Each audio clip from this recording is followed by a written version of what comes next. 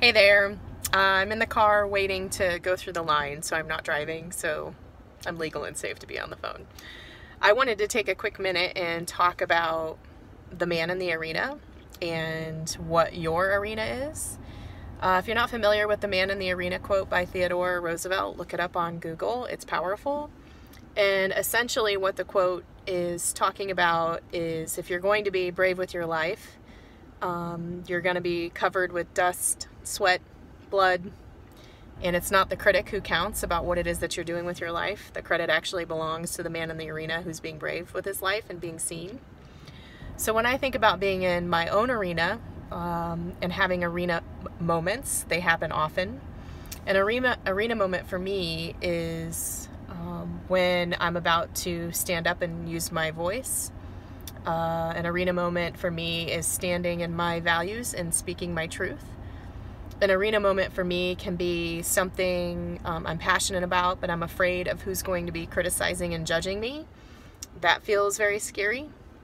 An arena moment for me is failing.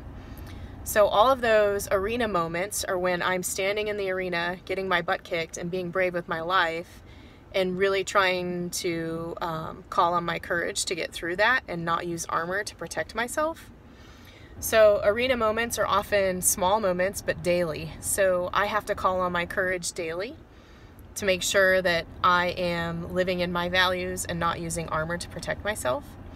So when you think about your arena moments, think about the things that really make you feel alive but also scare you, and be aware that there are those moments when you're about to be brave, that it is our human tendency to armor up and protect ourselves. I do it all the time. I've worn all the pieces of armor that we've learned about by doing this courage work. I shared before about perfectionism armor, but there are lots of other pieces I'll teach you all about in the future. So be brave with your life. Courage is contagious for sure. And commit to yourself that you'll allow yourself, your whole self, to be seen in a moment that makes you afraid and that is scary. And trust that that is the best way to live a wholehearted life. In the meantime, I got my cute new earrings on here from my friend Leah Frank in Auburn, Indiana. So look her up on Facebook. Love these earrings.